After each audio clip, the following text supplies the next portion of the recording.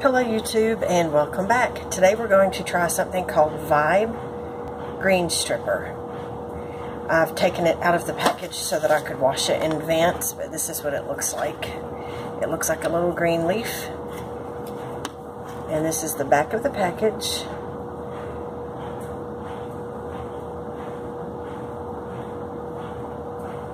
Now, I got mine for $2 on sale at Kroger on clearance. And it says you can strip a variety of leafy greens and herbs from stems. Insert the stem, then pull through the hole.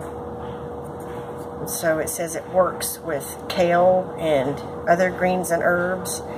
And kale is what I would use it for. So we're going to see how well this works. Oh, and it's by a company called Chefin, which I haven't heard of before. So first I'm going to take piece of leafy green kale, and since there are a variety of holes, you would find the one your piece fits in most. Here's the biggest one, and the next one down, it really didn't fit, so of course it's not going to go in any of these other smaller ones, so I'll put it in this bigger hole and slide the greens through.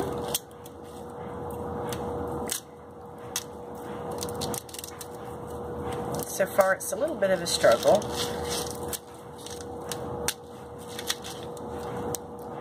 And it's not going through that easily. And seems to be stuck. And I just tore it. So, tore the kale off the stem. Normally what I would do with my kale is just tear it like this off of the stems. But we're going to give this little guy another shot and see how well it does. Maybe this is why it was on clearance, because it's not that great of an item. I don't normally buy gadgets like this. My next piece of kale is rather large. It has the same kind of stem as the other one. So I'm going to see how well it works just tearing the leaf off like this to destem it from this center stem, this little one. So I'm going to put it in a little bit of a smaller hole and pull it through this way. Well, and I didn't use a lot of pressure, and again it broke. So I will just tear the kale. I don't really like stems, even those in the center. I try to get as much of that stuff gone as possible. I feel like it's bitter. Now let's see if we can find another size. Here's one that's not as big as the first one.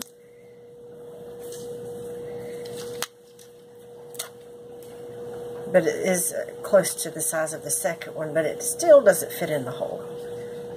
It doesn't fit. So I'll put it in the bigger one. And I'll just slide it through, see what happens. This time I'll just try pushing it up through rather than pulling it. Well, that worked better. So putting the kale in and pushing it up through versus pulling it through seems to keep the stem from breaking. Really, this little gadget so far is seeming kind of worthless, because really in the amount of time it takes to use this, I probably could have done it quicker with my hands anyway. This might work better for smaller greens and herbs. But here's another little piece of kale, not very big in diameter. I'm going to put it through.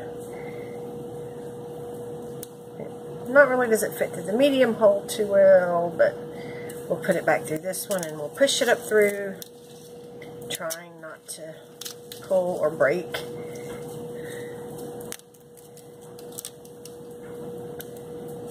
And I'm struggling again with the kale. And this seems again to be a waste of time.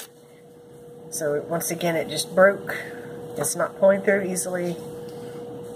And I'm going to just finish tearing the kale this way. And when I cook kale, although this isn't a cooking video, it's a demonstration of a tool. I just throw it in a pot and steam it for 5 minutes. Sometimes I add a little seasoning. I don't add salt, but I will add a little, sometimes Italian seasoning or some sort of garlic seasoning. But so let's try again. Here is a pretty big piece of kale. And I'm going to push it through this big hole. Just gently pushing it through. And need to kind of clear it out as we go. And it just broke. The stem broke again. Right there. Just underneath. So, I would say this tool is a flop. For kale, anyway.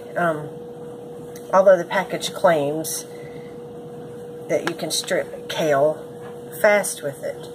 It doesn't take any less time. I mean, to use this is really no more time than it would take to just do it by hand, and it seems so far that doing it by hand is the quicker option versus using that little tool.